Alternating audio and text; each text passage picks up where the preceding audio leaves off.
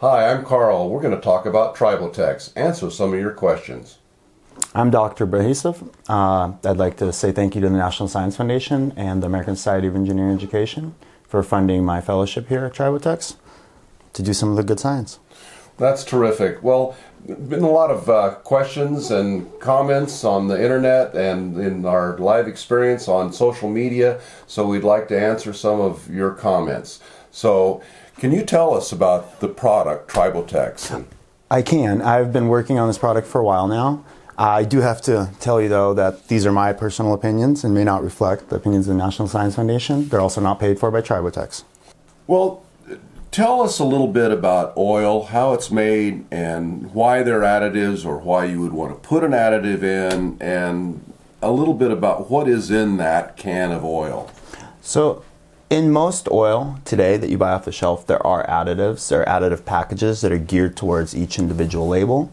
Most oil is actually traditionally made by taking mineral oil, which is petroleum-based, and adding additives to that mineral oil to make it perform better inside of an engine. So all oil will have additives because pure petroleum, pure mineral oil is not good enough to protect your engine.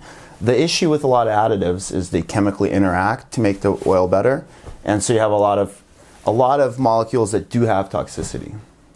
So some of the additives may be going away. It's not that they're going away. Additives will never go away because oil will never perform to this as specifications get better. But as our environmental regulations get stricter, more safer alternatives are being looked at. And so, like, one example is chlorinated paraffins, which perform very well. They're phased out of more vehicles. They're only used in metal cutting fluids, and even there, they're trying to phase them out. TriboTEX, however, does not chemically interact with the oil. We have a physical attachment, so we avoid the toxicity issues that a lot of these additives have. So how do you reverse wear? That's a good question, Carl. So let me show you a quick demonstration. These are two oil pumps. Both of them have had wear. They were in an engine, and you can see the scuff marks that were there from the gears. Well, you can feel it too on this one.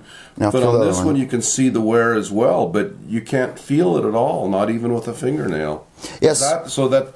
Tell what happened there then. So what happens is the nanomaterials will stick there and fill in the scratches or the wear marks that are there from the metal. And when that happens, you have a buildup of material in places where wear has occurred. So you have things like better compression ratios.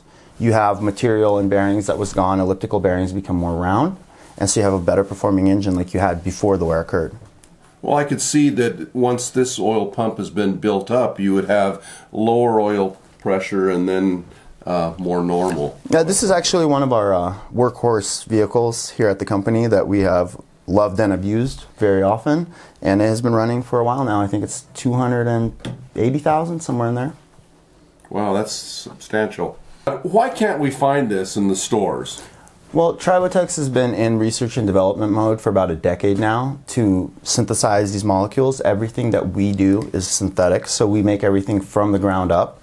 And about a decade of development, and we've been out on the market for only about 9 months, since February of 2017. Well, that's exciting. And sales, can you tell me what some of the comments were from the sales? We have a lot of happy return customers who have seen differences in their vehicles and noticed the sound differences almost right away with their engines. I saw a comment about an increase in fuel consumption. What's up with that?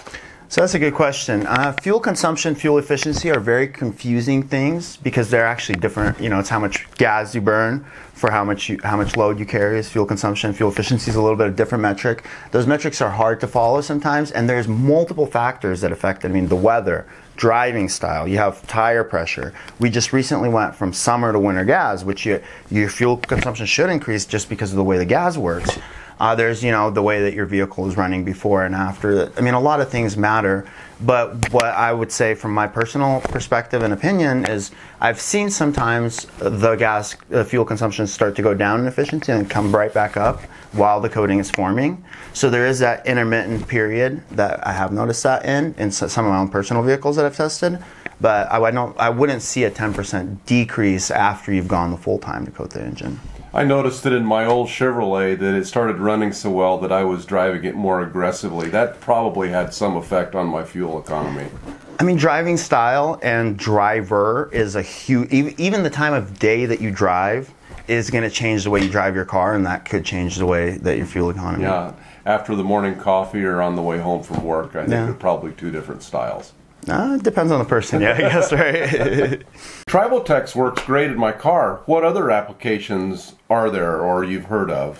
So TriboTEX works with mechanical systems that are lubricated. So a lot of systems that have pumps or gearboxes work very well. We would like to ask our customers who do enjoy our product to tell us what they would like to see us develop our product for.